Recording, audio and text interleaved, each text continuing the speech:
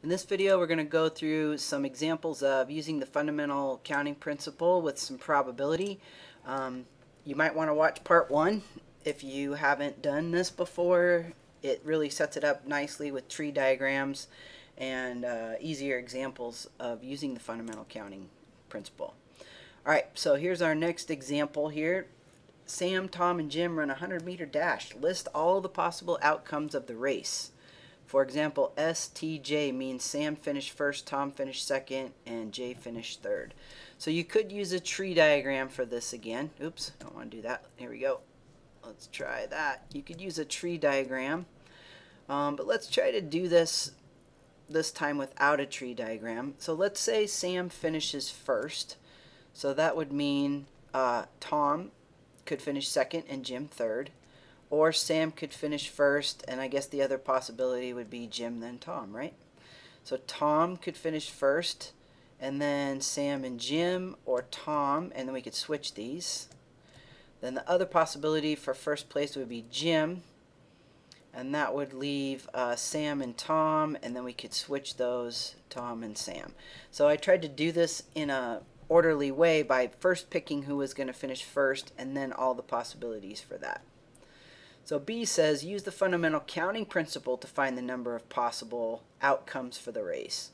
So here we see 6 possible outcomes, and we've actually listed them, which is kind of nice because for a probability problem that could come in handy.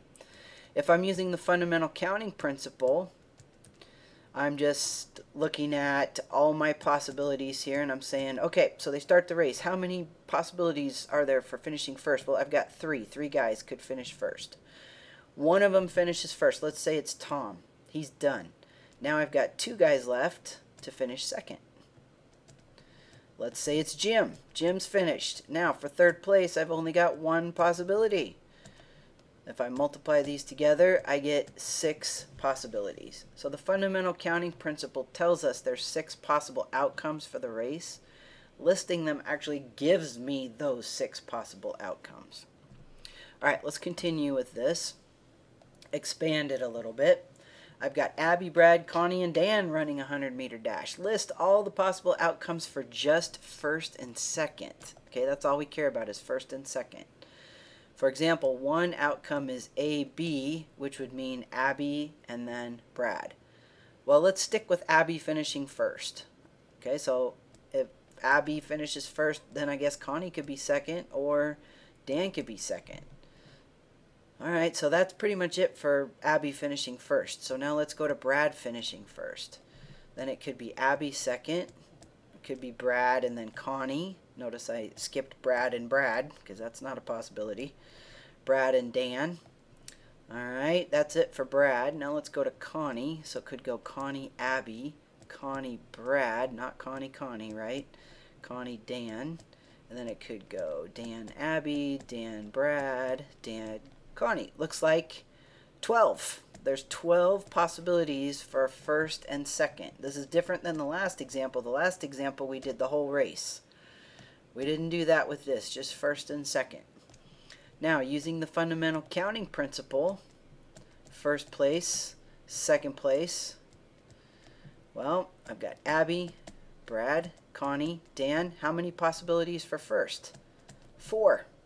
Right, 4 people. Now let's say somebody finishes. Well, then that only leaves me 3 possibilities for second.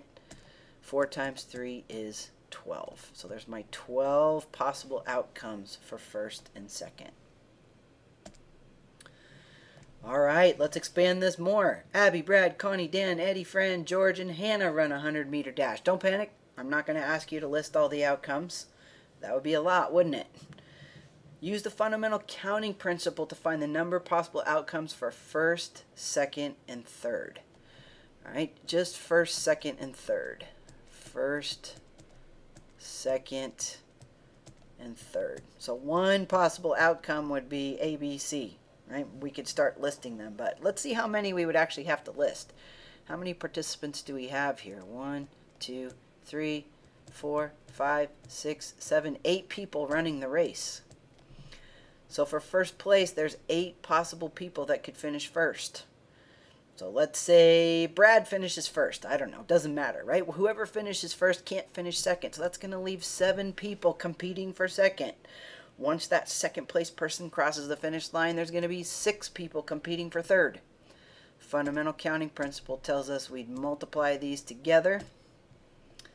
Let's see, 8 times 7 times 6 is 336. So if I would have asked you to list all the possible outcomes like we did here for first and second, only 12. If I would have asked you to list them, you'd have to list 336 different possibilities. So sometimes you can solve a problem by listing all the possible outcomes. But it gets really big really fast, so using this counting principle really helps you be able to calculate the number of possibilities quickly. Part B, use the fundamental counting principle to find the number of possible outcomes for the entire race. So one possible outcome would be finishing in alphabetical order, or maybe Hannah finishes first and Georgia finishes second and Brad finishes third. Like, how many possible outcomes would there be? Now we're doing the whole race, right? 8, 7. I'm giving you the answer. First, second, third place, fourth, fifth, sixth, seventh, and 8th place. So for first place, we have 8 people who could finish first. Hopefully you can see what's going to happen here, right? We're going to have this pattern again, but now once my third place finisher finishes, we have 5 people competing for 4th place.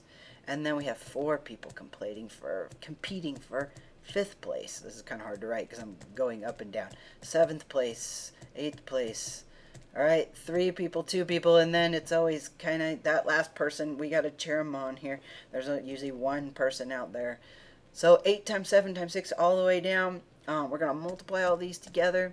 There's actually a shortcut for this. This is called 8 factorial, and it's written like that. I'm not sure if this calculator has a... Oh, it does have a factorial button. Awesome.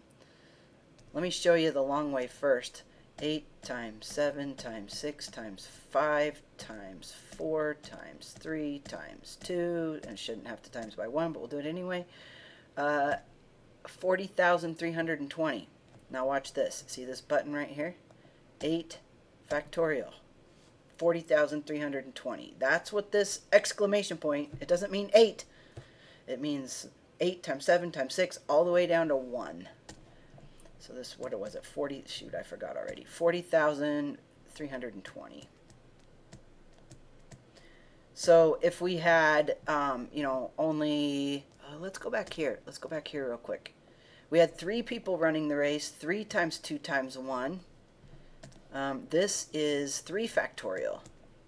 3 times 2 times 1 is 3 factorial. 3 factorial is 6. Okay, so that factorial can be a nice shortcut for working through these problems. All right, I have 2 more examples for you. Use a factorial to show the number of ways 7 different books can be arranged on a shelf. Evaluate the factorial with a calculator. This is the exact same problem as people in a race. All right, here we were arranging 8 people in a race, first, second, third, all the way to 8th. Here we're arranging 7 books. So we could say that these books are book A, book B. You know, they're different, right? It's the Hardy Boys Mystery and 1,000 Places to Go Before You Die and 1, 2, 3, 4, 5, 6, 7. 7 different books.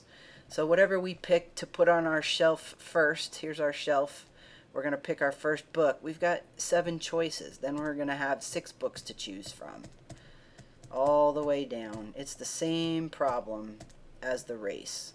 So how do we do it? It's 7 factorial. 7 factorial different ways to arrange our books. 5,040.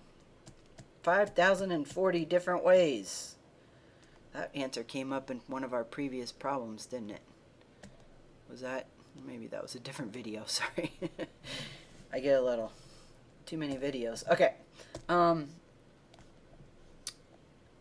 So just keep in mind that with these arrangements, the order that we're arranging these matters. So one possibility would be to arrange the books just like this in alphabetical order.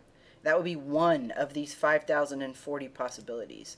If I switch C and B and keep everything else the same, That's a completely different arrangement. So that counts as one of these 5,040 arrangements. And I could sit here and just start listing arrangements, and there would be 5,040 different ways. This is a one way, this is two ways. If I want to find a third way, I could you know, keep this order the same and switch the E and the D. This is very random. If I was actually going to list out the 5,040 ways, I would probably use a tree diagram. First choice, A, B, C, D, E, F, G. Second choice, you know, then I could choose B or C or D, and that would list out all the 5,040. I wouldn't do that. I like math, but I wouldn't do that. All right, last example is going to throw some probability in here, which is good. A baseball team has 9 players in the batting lineup. How many different batting orders are possible? Use a factorial and evaluate with your calculator. So again, it's the same kind of deal as our race back here. We're just, instead of these people in a race, we're going to put them in a batting order. So instead of first place, maybe this is batting first. And instead of second place in the race, this is batting second in the lineup. It's the same problem, right? So we have 9 players to choose from to bat first, and then we'll have 8 players to choose from to bat second in the lineup all the way down. So dot dot dot times 2 times 1 is 9 factorial. All right, so 9 factorial is a lot. 362,880. 362,880 possible batting lineups. So part B says, assume Chris bats first. How many batting orders are possible? So Chris is one of these 9 players. All right, so here's our batting lineup: first, second, third, fourth, fifth, sixth, seventh, eighth, ninth. Well, if Chris is going to bat first, that means there's one possibility for who's going to bat first. If I really, really want Chris to bat first, okay? Now, I'm going to choose who's going to bat second. How many choices do I have left for batting second? That's right, I have 8. 8 people left on the team to choose from. And then I have 7, 6, 5, all the way down. Okay? So this is going to be basically 1 times 8 factorial, which is just 8 factorial. 40,320. I think we did that one earlier. All right, let's put a probability question in here. If a batting order is chosen at random, what's the probability that Chris will bat first? Chris bats first. So of all the people, we're just going to have a random drawing. We got all our 9 people, and we're just going to draw out names. Well, we know that there are 362,880 possibilities. And of those 362,880 possibilities, 40,000 of them will have Chris batting first. So if you listed all of these possibilities, 40,000 of them would have Chris batting first. So the number of ways that Chris could bat first, the number of batting lineups that has Chris batting first, is 40,000 ways out of 362,880. So the probability that if we just choose at random, Chris is going to bat first, we can find that by doing 40,320 divided by 362,880. It's kind of like a percent, right? How many of the batting, what percent of the batting orders has Chris batting first? And we get 1's repeating, which is 1/9. 1 repeating is 1/9. Or you could say approximately 11% with all those 1's. Now let me show you something kind of interesting here, another way to look at this where you could get this 1/9. Remember, the way that we got the number of ways that Chris could bat first was 1 times 8 factorial. So we did 1 times 8 factorial. And the total number of ways to do our lineup was 9 factorial. So if you think about what this means, oops, not 2. Trust me, this is going to be worth it here. This is kind of cool. Stick with me. We're almost done. 8 times 7 times 6 times 5 times 4 times 3 times 2 times 1 divided by, can you see what would happen if you tried to reduce this fraction without multiplying it all out? You know, cancel some common factors here. Can you see it?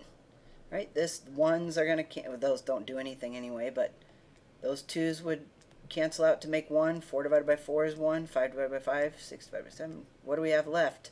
Well, we've got 1 on the top and 9 on the bottom, right? 1/9. So when you're dealing with factorials in a fraction, there's a lot of cool canceling that you can do to make your life a lot easier. All right, well, I hope these examples of the fundamental counting principle along with some probability have helped you understand it better.